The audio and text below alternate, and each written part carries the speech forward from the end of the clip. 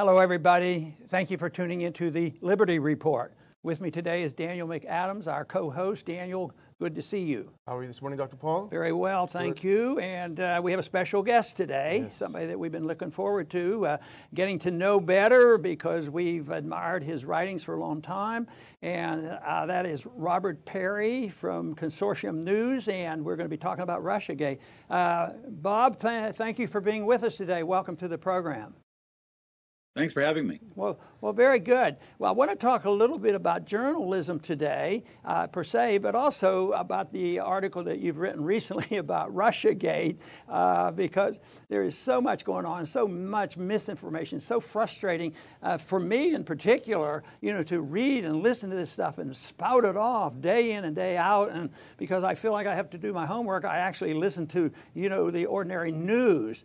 But the reason why I'm glad to have you here today is because I consider you a rarity. You're actually a journalist. We've been looking for a journalist, and this is fantastic. And you did some great work back on Iran-Contra, telling the truth. And everybody has an agenda, and we all have an agenda. Sometimes it's just to seek the truth and report it as we see it and be objective, but other people have other agendas. So I'd like you to sort of address this whole subject about where journalism is going. I mean, and is it brand new, or has it been this way for a while and a lot worse, or am I just being overly concerned? Well, journalism has always had that aspect of propaganda to it. Historically, you can go back and look at the Pulitzer and Hearst competition in New York, which led to what they called Gello journalism and contributed to really the beginning of the American international empire, that is the Spanish-American War. So you've had it back and forth. There was more of a commitment later to do more of what was called objective journalism. That was to take out these sort of personal opinions. That was more what the Associated Press sought in the way it approached the news generally.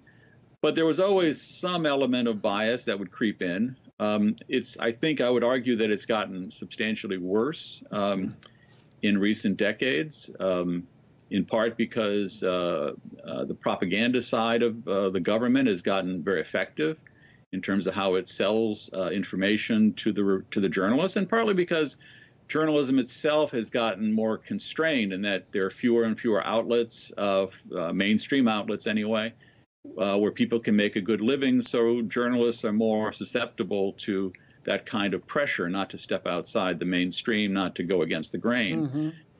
So I think, yes, and we've seen, and now with the case of President Trump's election in last November, we've seen almost an hysteria take over across the mainstream press.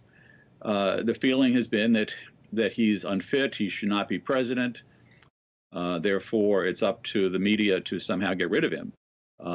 And so the media has taken much more of a hostile, adversarial role against Trump than I've seen before. I mean, there have been times when the press has, whether rightly or wrongly, gone up against abusive politicians. But in this case, there's been a desire to essentially set the groundwork for his impeachment and his removal. And that's a case where the press has gone, I think, beyond what it traditionally should do, which is to try to keep the American people informed as well as we can, with as honest and even-handed coverage as we can.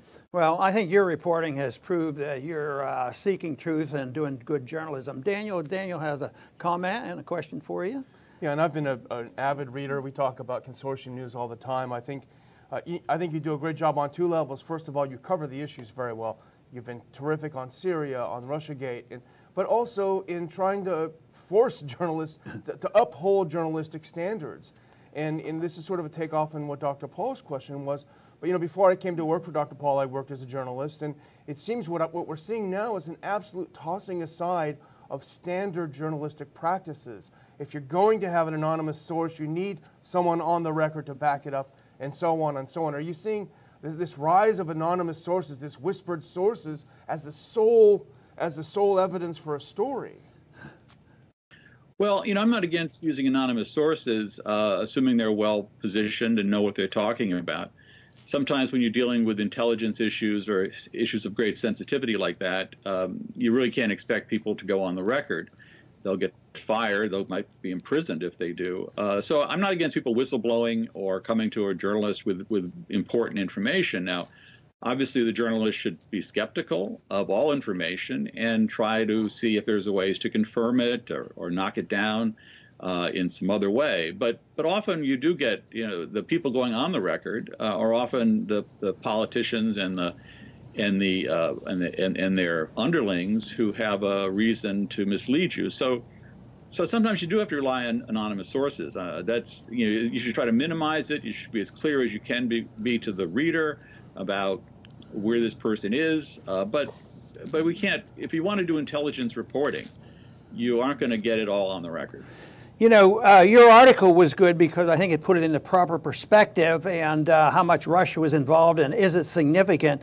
And I thought the one example that you used might tell us a lot about the whole problem, and that had to be the one of the Facebook posting and the New York Times reported on, dealing with the puppies. Just explain that to our audience, what seems to me pretty bizarre.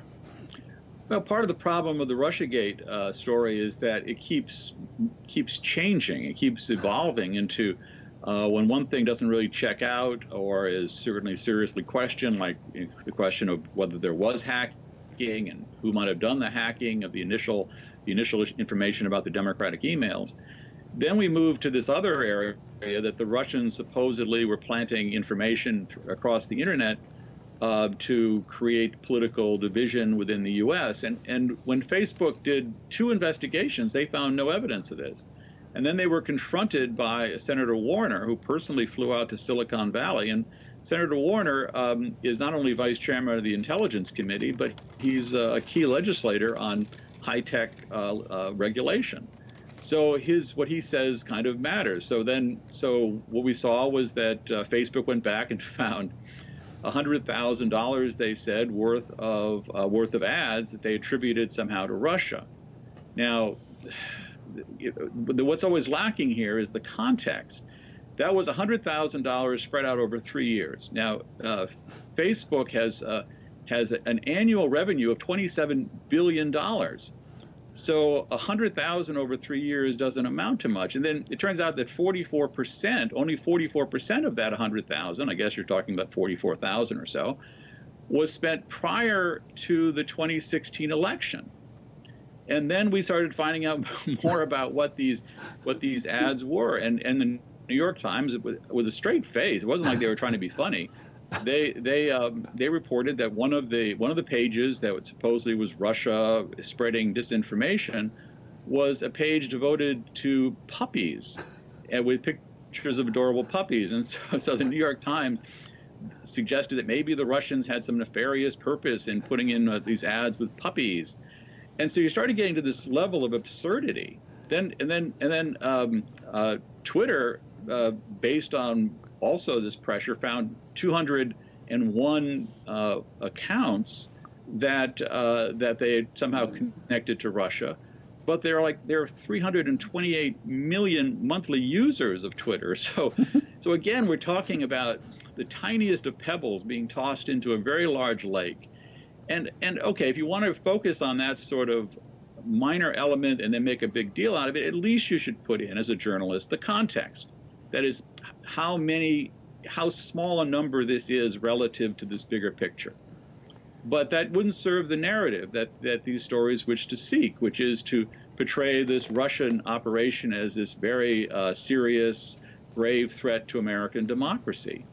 So what we've seen is the news media not act professionally, not act in the way we're supposed to act, which is to say, here's the context, here's the perspective. The perspective and context don't work here because they would show that this is minuscule, infinitesimal even. And that was not what the narrative is desired to be, which is that this is a great giant thing that is somehow wiping out American democracy. So the New York Times, the Washington Post, CNN, the rest of them leave out the context because the context would destroy their story. And that's not professional. That is propaganda, not journalism. Well, this is why we're cheering you on to try to straighten some of this out, Daniel. And it's really the playing with language, Bob, isn't it? Because now all of a sudden, whenever there's an article about these Facebook and Twitter ads, these people are referred to as Russian operatives. It sounds very frightening. The word sounds like there are Russian spies. What if they're just Russian citizens? What if they're not from Russia at all? What if there are Americans living in Russia who happen to like cute puppies and take out an ad? They happen to be working in Moscow and take out. So that's all thrown by the wayside in favor of this new terminology, Russian operatives. The destruction of language is horrible. Well, also, if you look at the beginning, it was suspected links to Russia. I'm not sure what a suspected link to Russia is. And Russia is a nation of 144 million people. They're not all working hand in glove with Vladimir Putin. So what you're faced with is a situation that instead of saying we don't know how it was determined that these people were sort of Russian operatives of any sort.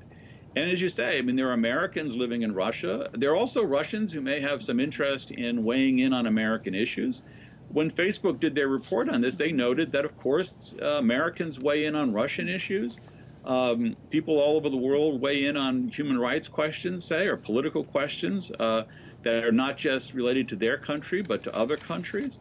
So there are a lot of unanswered questions here. But what we've seen is, instead of the uncertainty sort of sustaining itself through these stories, you'll get the sort of suspected links to Russia phrase, and then the next time it'll be expressed as certainty, and it'll be hardened up. And that's another sign of bad journalism.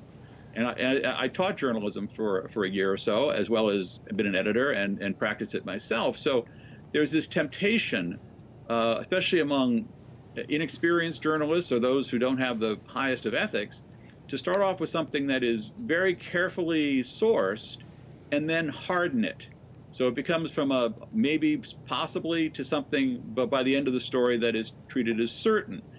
And we've seen that with these stories, but these stories aren't being done by some kid in college at a J school. This is being done by the New York Times, the Washington Post, and other major news organizations. And the hysteria is so great that if you look at these articles and you say, something doesn't smell right about this, they say, aha, you're in on it too. Now we got you. And this happens over and over. Yeah. So. Bob, I want to see if you have noticed any change in attitude by your colleagues, the people in the profession.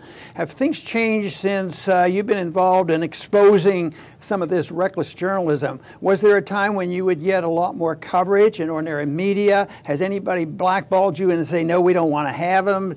Were you at one time on television, but you're not now? Have you seen any changes under the circumstances? I know that the problem has existed for a while, but it's sort of unique right now because in a journalistic sense, you're rather lonely at this particular time. But have you noticed a change by the outlets? Well, yeah, sure. I think there's almost now a new paradigm in journalism. It used to be that we would say there are two sides to a story, at least. Sometimes there are more than two sides. And we'd want to sort of have those sides on. Responsible people. We're not talking about people running around with tinfoil hats on. We're talking about people with serious credentials who have a different side of a story or different take on it. And journalism was supposed to be a home for all those people who, so the American people could then sort through this themselves. There was the whole idea of the Enlightenment, of the marketplace of ideas. Now, what we're now seeing is that it's the new paradigm is to prevent people from hearing the other side of the story, because the other side of the story is deemed somehow disinformation or propaganda from an enemy, that it's Russian propaganda, so you're not allowed to hear it. And these news organizations take some pride in excluding the other side of the story. We've seen cases, for instance, like on the Magnitsky mystery, which is a very important story because it relates to the beginning of this new Cold War. And Magnitsky was this accountant who was caught up in a money laundering scheme run by a major hedge fund guy, and and he was caught in Russia, and he was, but then it became a case where he was then made into a whistleblowing lawyer, and it became the basis of what's called the Magnitsky Act, which began this effort to demonize Russia.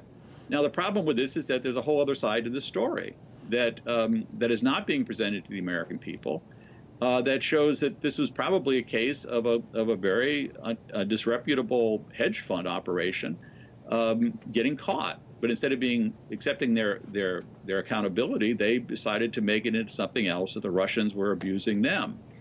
Now, okay, maybe it's one way or the other, but the American people should be allowed to hear both sides of that story. But when there was a very good documentary done by actually someone who was sympathetic to the Magnitsky side, but then in the midst of the documentary, he decided that it wasn't adding up. So he did his documentary shifts in midstream and shows where he comes down and realizes this he's been duped by the Magnitsky side of this story.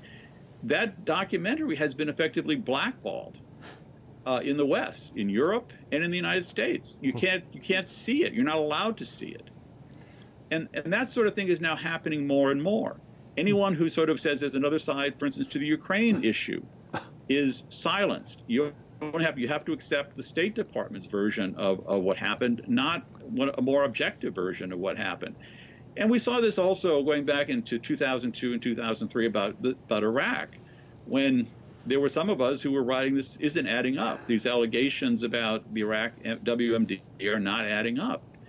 But those people were essentially shoved off the stage. Even someone like Phil Donahue was canceled by MSNBC because he allowed on people who criticized this march to war with Iraq. So there was this idea that, no, you can't allow that side to be heard. And that goes against what was taught in journalism, that you're supposed to invite various sides of controversies onto the stage so people can hear the different arguments and make their own judgments. Now, the mainstream press is acting as if it is the arbiter. It decides what is going to be allowed to be heard by the American people, and silencing. I'm not just saying, these are people often with very serious credentials who have very different perspectives on these issues. So I think what we're seeing is something very, very antithetical to journalism, but it's being now carried out by the major news organizations. The one thing you've pointed out, I think a number of times, Bob, as have others, is that now that they've created the hysteria about Russia being involved in everything in our society, trying to distort everything and pit us against each other, now Congress has gone and appropriated millions of dollars to different organizations to seek out and find more of this. Thinking about the Atlantic Council, the German Marshall Fund.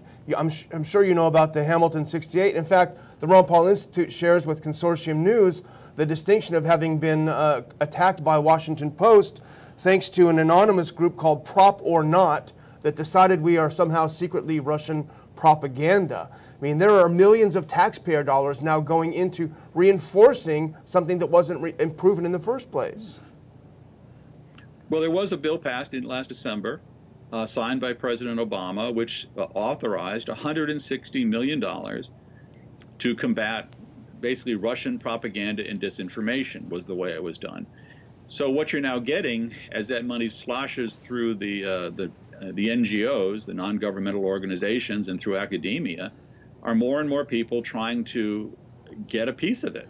So you're going to see more and more studies which will confirm the narrative of this Russian interference in American politics, and you're going to see more and more people who might question this be effectively silenced, because there'll be efforts to paint people dishonestly as Russian propagandists for simply saying, "Hey, there's another side to the story." Yeah.